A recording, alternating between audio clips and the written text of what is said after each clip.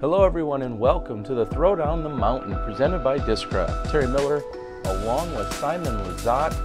Simon, we're here for a PDGA A-Tier opening round, and here's a word from the PDGA. Love getting outside and challenging yourself to become better? How about spending time with family and friends, or just marveling at the pure joy of flight?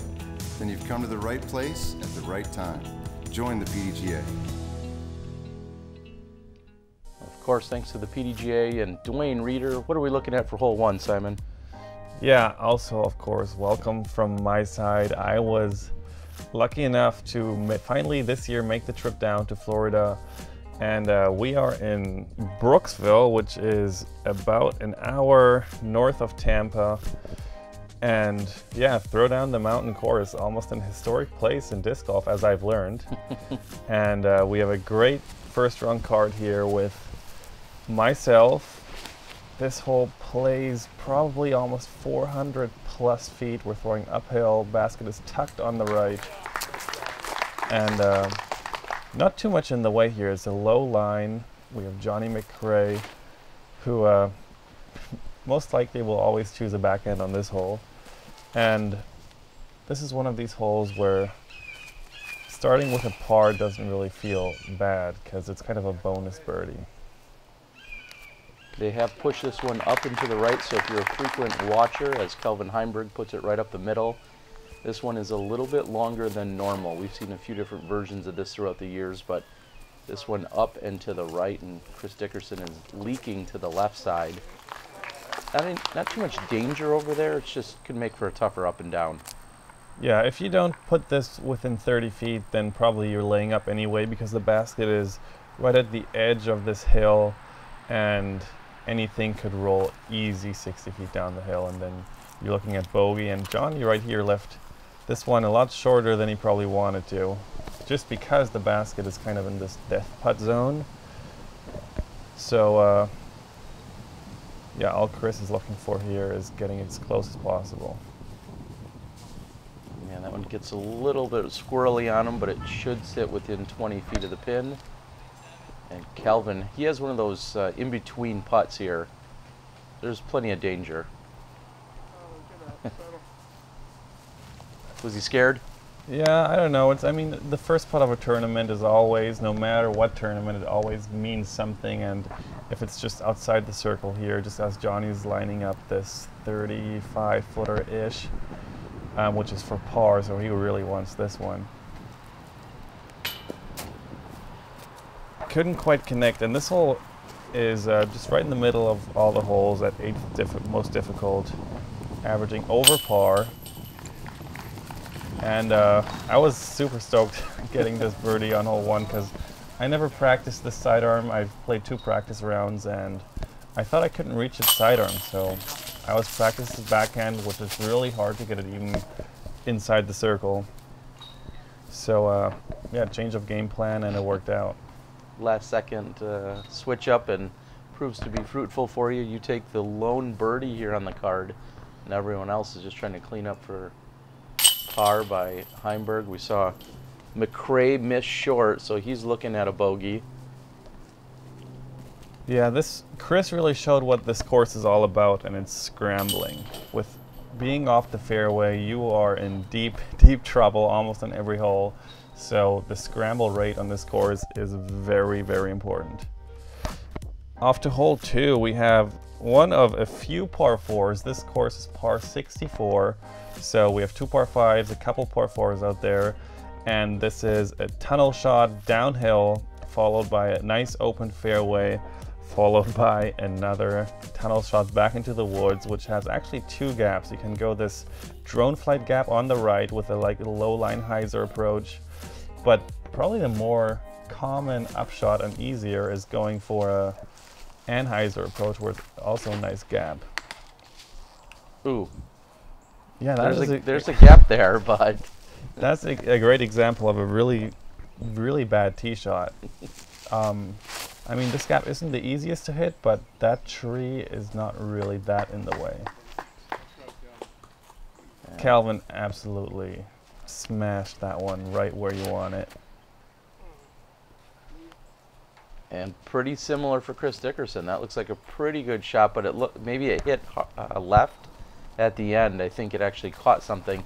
He hits this initial gap just like Johnny does, but then actually there's a low-hanging branch up there. So it's tough to stay clean here, you guys are showing. Yeah, we're also dealing with a little bit of wind, which is kind of swirling in this canyon. And if I can somehow save my 4 from where I was, that would make me extremely happy. Yeah, and Chris must have hit something late as well, because he hit the original gap, and here he is working just like you are, just to get somewhere near the basket to hopefully get up and down.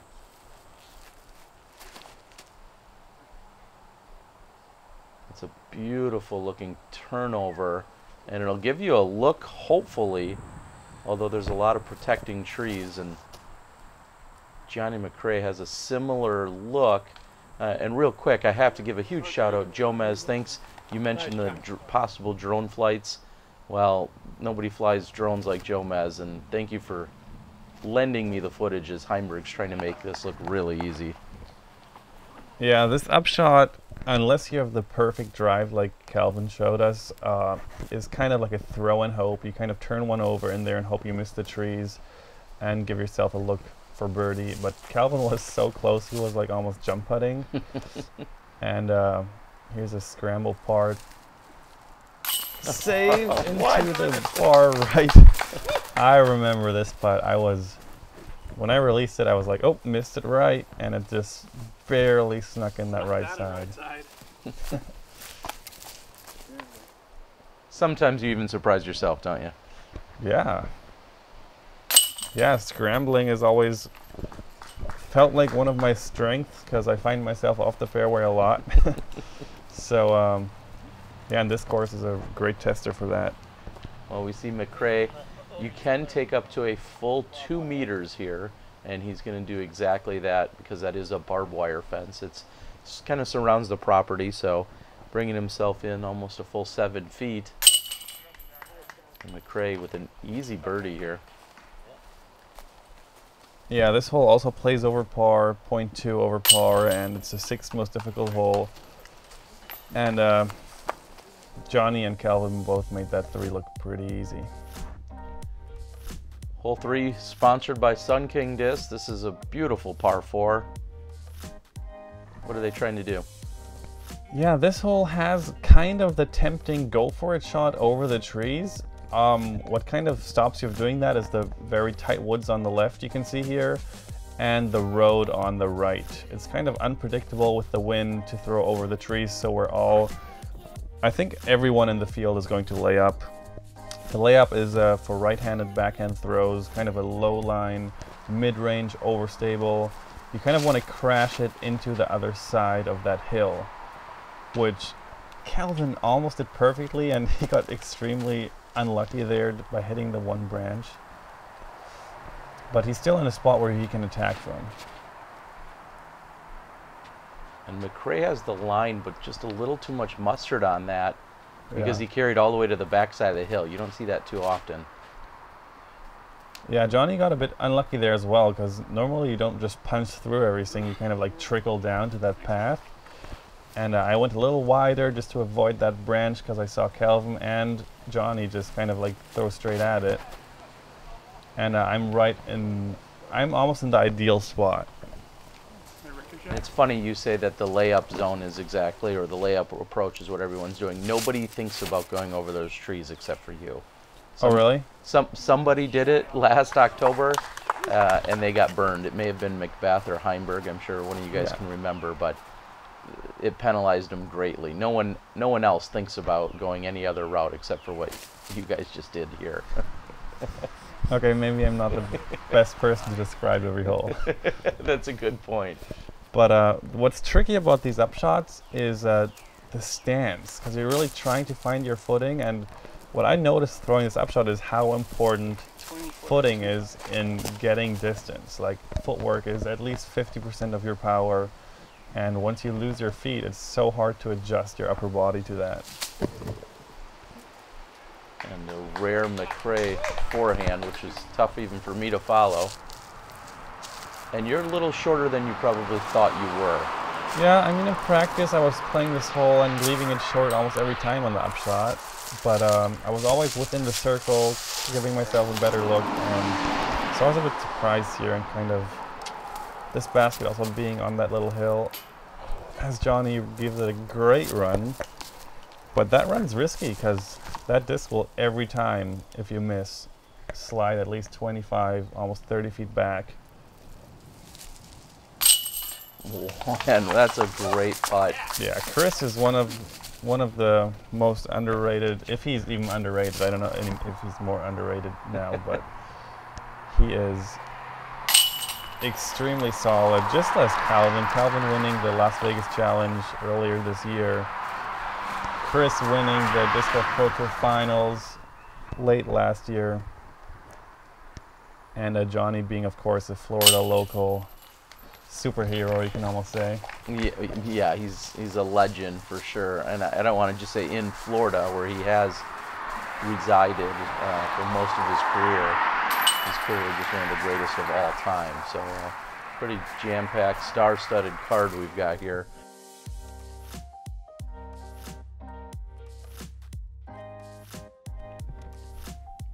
Here's hole number 4. What are they doing?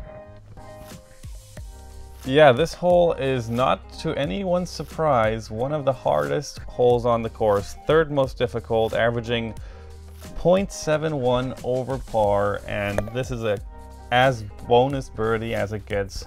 The very difficult drive, you have to smash it on a low line, you have to hit the initial gap, which is not very wide, and then slide up this hill in the back, which gives you a... If you get inside the circle, you've thrown the perfect drive, which Calvin totally has. He threw the best drive I've ever seen on that hole. Yeah, I've seen quite a few throws here myself, and this is definitely about as good as it gets.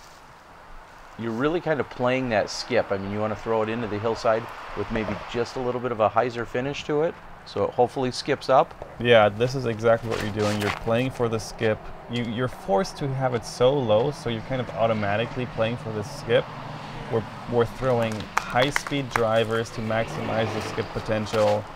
I'm throwing a glow PD2 here and trying to slide it up as close as possible, and then you're left with a 30-footer straight uphill, hoping to make it or airball it, basically. Yeah, you don't want the roll away. Here's Dickerson with...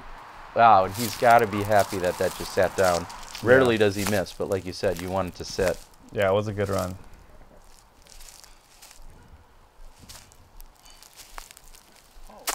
Well, I guess there's that hopeful air ball you were talking about. Yeah, it's not really the best confidence boost, but it's definitely okay to get a par in this hole.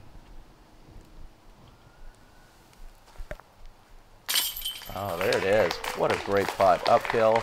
He's always comfortable with a straddle. I saw him move from kind of a forward stance to a straddle there. Clearly that paid off. Yep. Oh, that's dirty. That one should have stuck for him. Yeah, we all know these baskets. It can happen, so... At least it did sit down for him, as you guys are still looking to card a 1 down on the card, which is pretty solid from what you had said. Charlie Widboom, the sponsor here for hole 4. Thanks for all the support. I'll just throw it on the mountain. We'll take a quick walk down the hill. Look at hole 5. It's got to be one of the shorter ones out here, isn't it? Yeah, hole 5. You like keeping the camera on.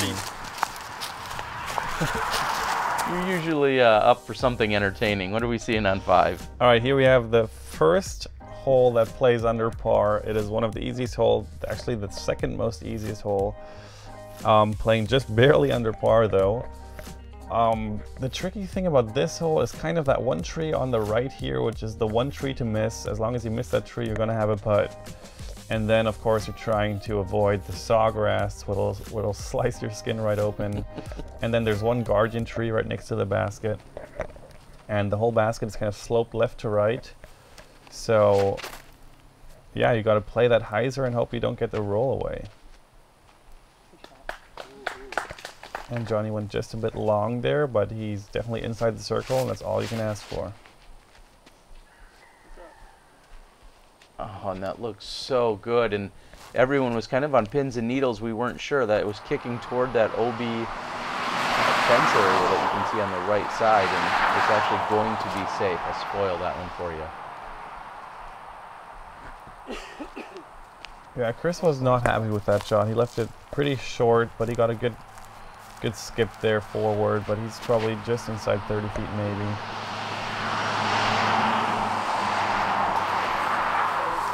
Yours look good, and yeah, I hit the tree right next to the basket, so I was going to probably hit the pin or very close to it. But I hit the tree instead and rolled probably 25 down the hill. Okay. And yeah, Calvin, I mean, he's on fire this season, and also he was last season at the end of it.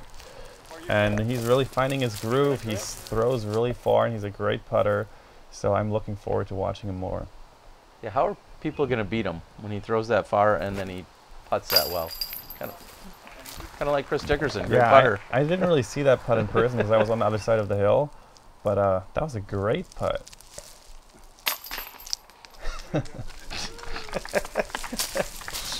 Did you get away with one there?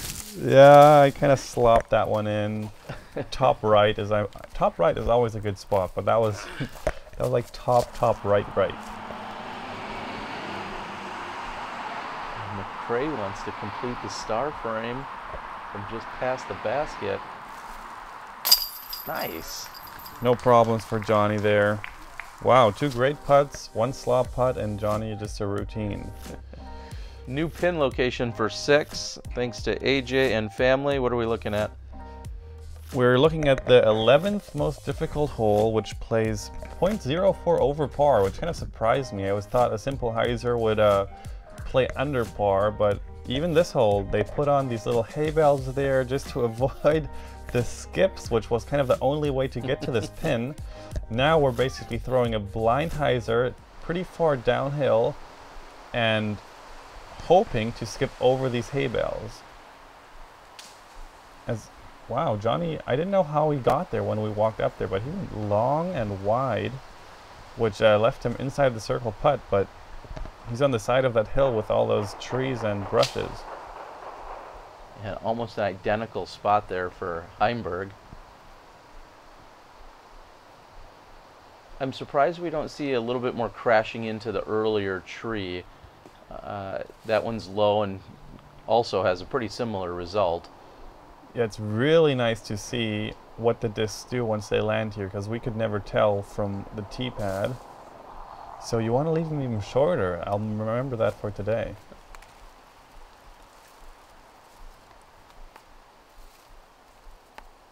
This is probably about 35 feet, maybe? Yeah, I'll give him 40. Wow. Yeah. He needed about 41 feet of power then. If you don't know what sawgrass is, it's basically every time you touch it, it feels like a little saw is just rubbing against your skin. Ooh. Wow, and outstretched. Not only do you have one leg in the sawgrass, but then you were uneven. You had another leg up on that hay bale. And I think that was probably more difficult than even you let on. Yeah, I mean, that was another... I slopped one in left side there this time. And that was a very, very surprising miss for Calvin. Calvin has a great putt. It's like a hybrid spin push putt kind of thing. And it feels like he's always online. So all he's really got to do is give it a chance, which he didn't do there. And McCray was outstretched to his left. And that was also pretty surprising to see that McCray miss a putt from that distance. He's usually so deadly. So when it's all said and done, your uneven slot putt, as you call it, ends up being the only birdie on this card. Kind of surprising. Yeah, after I got an early lead on hole 1 and then kind of couldn't hold it together for the next 2 holes, I'm back on track. And here we have hole 7, which is another downhill tee shot, which is a blind, huge hyzer. You can kind of decide how aggressive you want to go. The wind plays a pretty big role here, and you basically want to go as far left as you can, almost more left than you think off the tee. And then the approach is into this cool looking kind of up that little hill, tucked green here. So we're all going to throw overstable, high-speed drivers, basically high and hard left. And then it's basically just hoping you land in the fairway.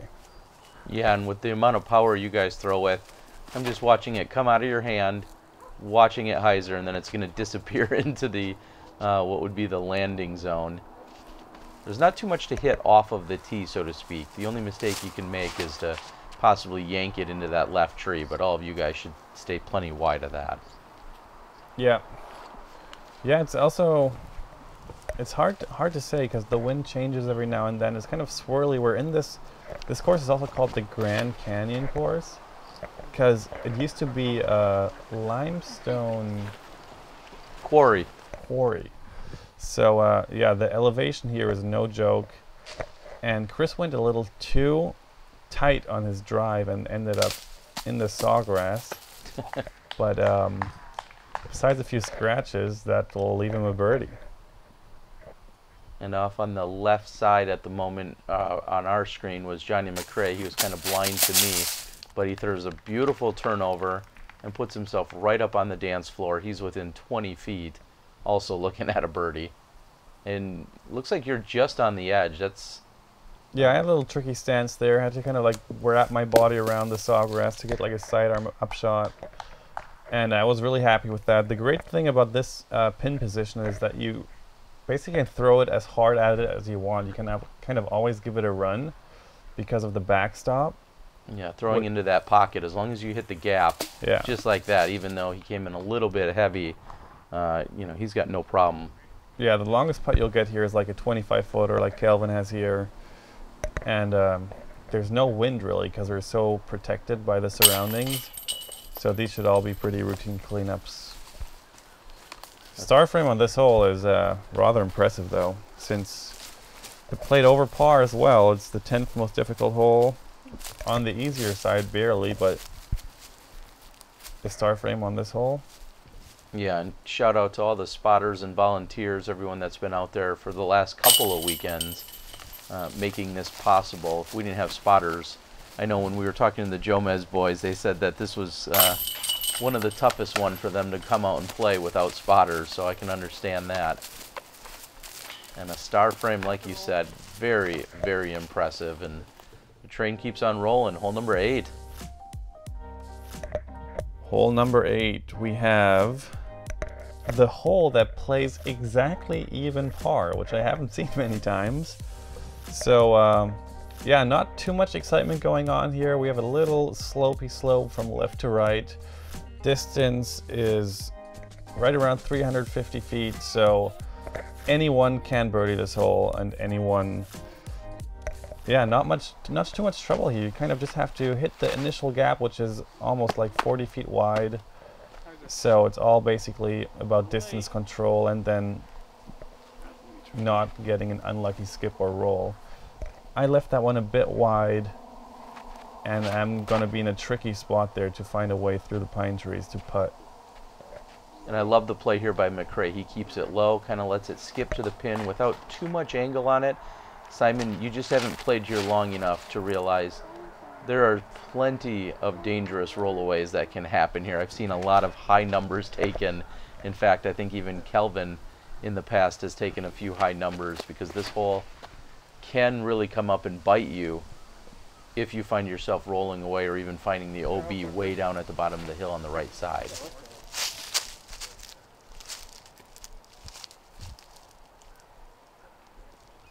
Kelvin's got a little bit of work to do, but his like kind of mid-range putter game is just so consistent. You know, when he's kind of in that weird layup zone, he really has nothing to worry about. But you seem to manage, get up and over what you needed to do there. Yep, scrambling is one of the main factors that separates good from great. Dickerson with a really solid putt. Now, excuse me, even when you go long here, you have some of these trees to contend with. You definitely want to come up a few feet short of this hole if you can, because as Johnny's experiencing, you might be 20 feet away but still be quite obstructed. Yeah, I remember Johnny was saying that that branch was too close to the basket, that last little pine tree right behind the basket. Yep. It's like literally almost touching the basket. I totally agree with Johnny there. It's just, if you put your disc within 5 feet of the basket and you kind of have to like reach around a branch, I don't know, I think they could put it in a better spot. I'm clearly stoked with my par. Very, very impressive. Thanks to Sun King and DGA, we're moving on to hole 9. Here we have the 6th most difficult hole, averaging 0.2 over par. This is a very, very cool hole. Again, we're playing over the main canyon kind of, where the wind kind of swirls around, which makes this hole very difficult. Also here, the distance, playing at almost 450 feet, makes this hole rather hard to reach, especially on this Anheuser line. And you can see a couple different approaches to this hole. Everyone's probably throwing a straight, maybe slightly understable distance driver, I would probably say. And that one, we all couldn't really tell where that ended up, because he hit the main guardian tree, which is, it's like deceiving how far away it is. Because every shot I look at where I think it's around, it still hits like one of the branches. Yeah, he kind of punched through and finished on the left side, which I could barely catch in my camera angle. But Yeah. I know the rest of the group had a really hard time finding it as we moved up there. And I'm surprised by your roller here. Well, that's partially why I threw it. Because you were surprised too? No, just like to surprise people and make people like see like a different approach to a hole. Okay, okay. And Kelvin played this one the right way, I thought. He just didn't quite turn it over enough, but you want to keep this real wide, and he just had to commit a bit more to that turnover line. So McCray was pinched up on that left side, but even with that roll away, that puts him in a range where he can definitely save the par here. Yeah. And your angle doesn't look too good either. You got a No, little bit I of had work to to do. stretch way around that little tree again and try to somehow get a power out of my wrist. And I got it far enough up there to get a good chance to save my par. Yeah, you're pretty much right next to McCray. And Calvin making use of his long legs. If you heard on a Smashbox interview a few weeks ago, Calvin telling us he's just over 7 feet tall. So for everyone that's wondering. Is that true? No. I was like confused for a sec. No, he gets asked all the time as to how tall he is, and people think he's over 7 feet. And he kind of towers over you guys in some photos. You're definitely wondering. So solid par save by you, and for a moment I honestly thought you had putted from McCray's disc. I'm like, what did you just do? And then I realized McCray was just that close to your lie. Yeah, we were a foot apart. And as we're closing out here on the front 9, I also, of course, want to thank Dana Smith, AJ, and family, as we said, along with Florida Cracker Kitchen. And McCray doesn't seem to be quite on track like we're used to from him. So, Simon, as these guys putt out, I want to say thanks for joining us here on the front 9. Looking forward to heading into the back. Yeah, and you can see we were all tied until Johnny unfortunately missed his par putt there. But it's still a battle. We are all within one stroke, and all the long and challenging holes kind of start now. All right, let's get to it. We'll see you on the back.